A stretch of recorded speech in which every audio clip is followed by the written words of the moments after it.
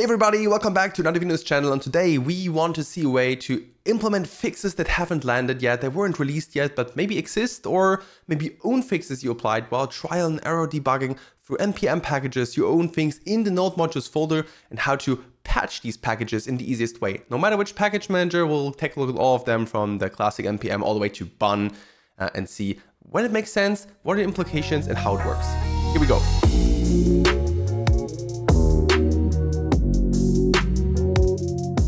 So yes, every now and then you might have heard, okay, just patch that package locally. And in this video, we have a look what it means. And as I said before, also taking a look at the ups and downs. And we start with a real world use case, because sometimes it might be that there is a bug in a package. Yeah, that can happen in an NPM package, in node modules. And maybe it's fixed already, but not released yet. Maybe there is an open PR pending, but it's not merged. Or maybe you're like, hey, I have a feeling I should dig down in that myself. I have an idea what I'm doing, or maybe not. I'm trialing and erroring around. And then you found a fix that works for you. You might propose it as a fix, but in the meantime, your app should start running and working again as intended. So let's see how we can achieve that in like an actual real world use case, and then have a look how it works in every single package manager, and eventually talk about the consequences, what is good about it, and what might be a problem for the future. So let's start with our little demo project. In this application, the code is also linked in the description. We have a use case which is actually happening in the real world. So in here, we use the Nitro framework as part of Nuxt. Very nice server toolkit. Definitely have a look into that. And in here, we use an experimental feature. So it is the database integration with DB0, which is another Unjs package. And we want to connect to a PostgreSQL database here with, well, some options, but they don't really matter. Because if we start a project, in my case here with PNPM, but we do it with all the different package managers in the future, we see an error here saying, oh, damn it, syntax error, the requested module PG does not provide an export named client. The weird part is we don't have any code referring to PG or client. In our app.view, we just call the API that we've registered in server API over here. And well, in the test one, we just execute some SQL, but we never call PG or client, which gives us the hint, well, that might be a problem from the module, the experimental thing we're using. And of course, experimental features might have some rough edges here and there, but usually it should work fine.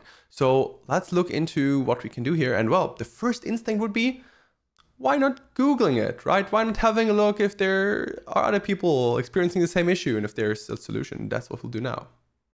As soon as we're Googling the error, we see already, okay, we have how to properly import PG into my TS file, which is a whole node Postgres issue. And then we see already an Unjs issue here, which is part of the DB0 library. And somebody apparently had the same issue. And the best part is it also sees like, here's a PR, maybe fixed by hashtag 63. So let's see what's happening. It's also connected here. Okay, somebody provided a nice reproduction, always a goodie. So whenever you port it, reproduction is super helpful. How it works, also same idea. And of course, there are some problems. It's the same error message we've seen before. Very nice. And someone even said, okay, here might be a fix. And we have the PR here, which says update import to work with ESM. Lovely. So with this, it should work fine. I think even the author back here, yeah, he says, after running a bug fix on provider reproduction, I can verify the issue. It's resolved. So we have a clear bug fix here for that case. The question is, why is the whole thing not merged? And the answer is a bit further below, where maintainer Puya, Pi0, answers, sorry for the delay, but they need further testing to see either prefer this or the import star as syntax. I understand it fixes Nitro builds. In the meantime, I suggest to use PNPM patch. So the whole point here is saying, okay, there is a bug fix. The maintainer understands it is a bug fix, but it can't land yet because there might be different or other solutions. And while hastily accepting a PR, that could also mean more maintenance burden or breaking change that you might not necessarily want. In the meantime, the maintainer here suggests, hey, why not patching it locally? So let's have a look how we would do that. And we start very simple with the manual part. Back in our code, we can say, okay, let's maybe find the respective file in the node modules and just patch it manually. First, to see if it works. And second, well, it's probably the easiest way. Also, if you don't have a fix to apply, but more like, let's try to look locally. Let's see how it works. Okay, so we have a look in our browser. We see in the PR, it should use PG. It removes client. It seems also very important. We can ignore all the the TypeScript stuff here because TypeScript isn't included in the MJS files anymore, only in the TypeScript files. So that's build time. And then we have to add the PG here in front.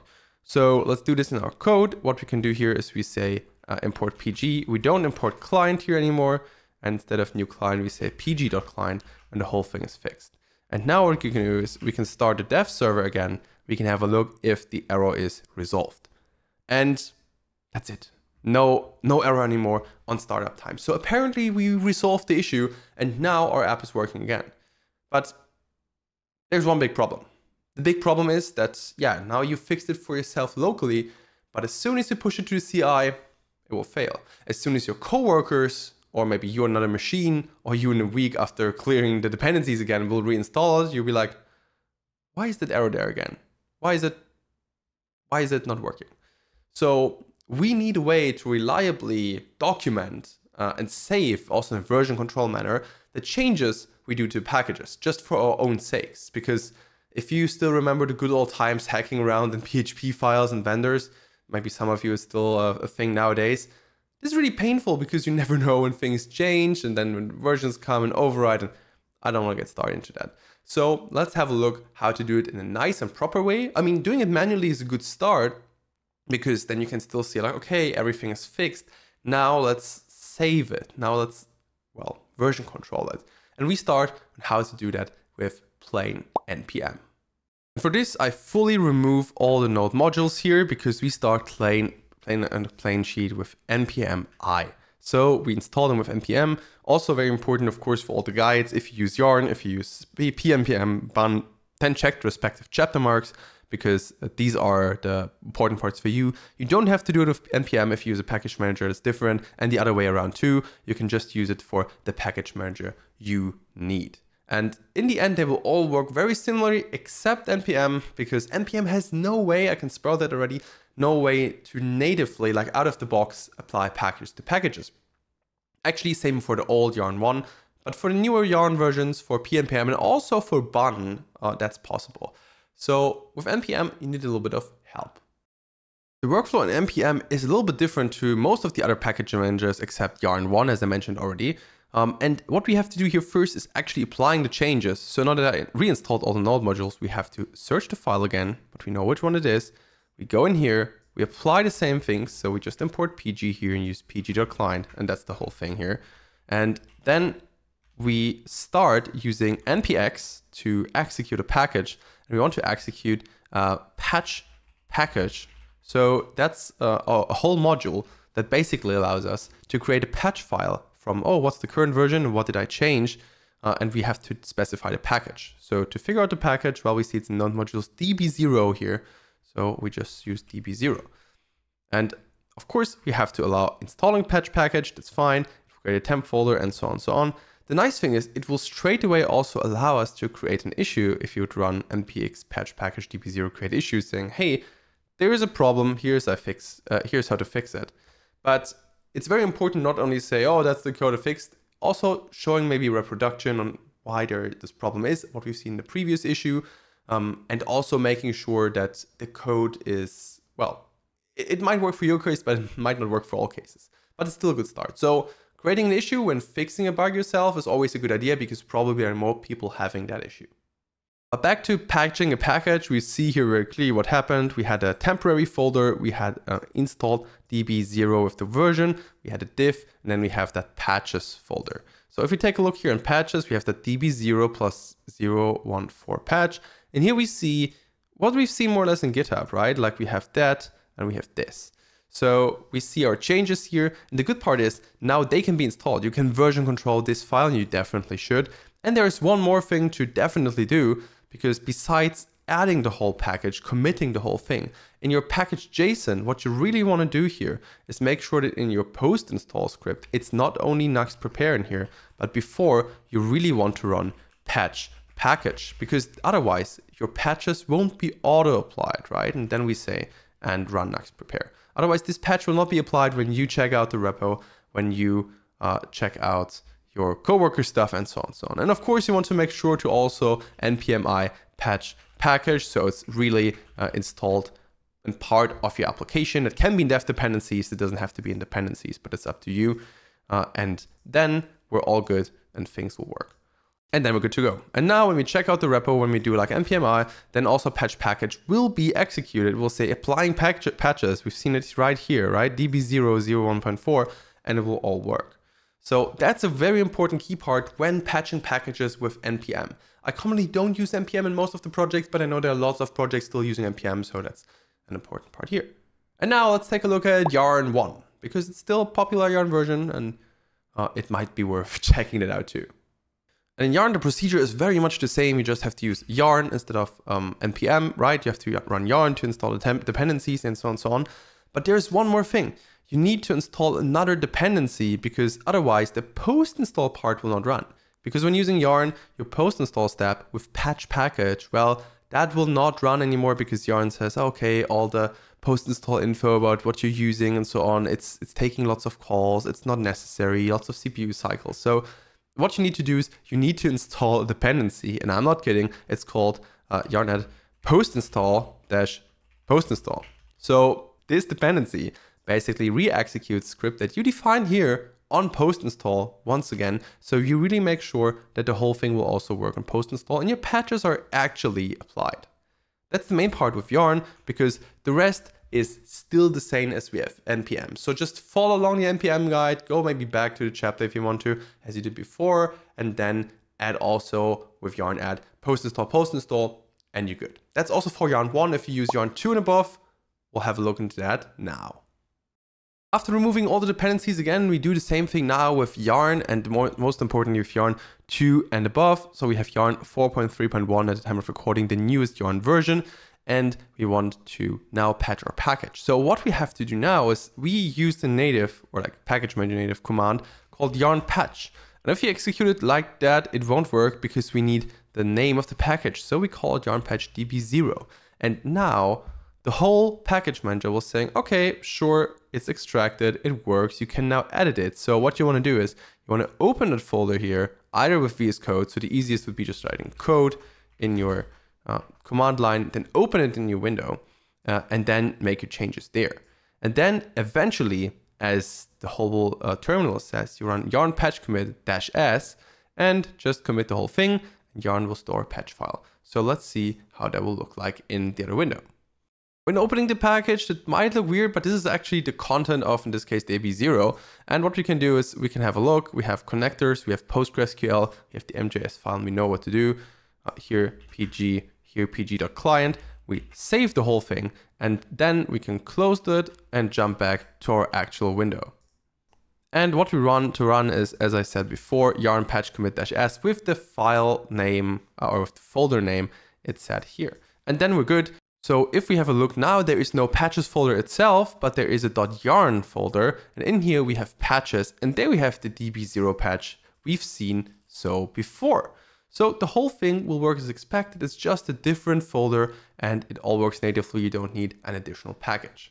And one more thing to notice is if you take a look at resolutions here in the package.json, then Yarn also set up a resolution to indicate that the package db0 at npm, so from the npm registry, is actually patched. So you will use db0 npm at a certain version, and then you will apply a patch based on your project root.yarn patches, so what we've seen before.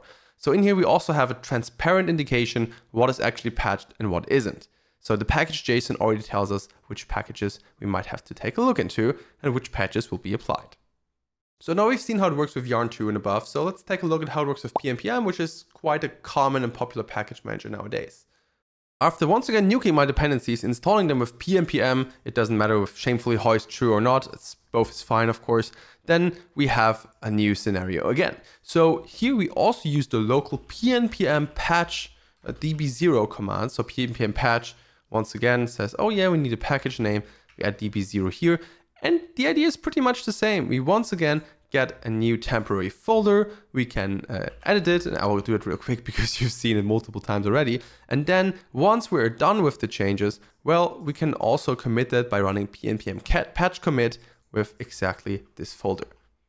And then PNPM will resolve the whole dependency tree again.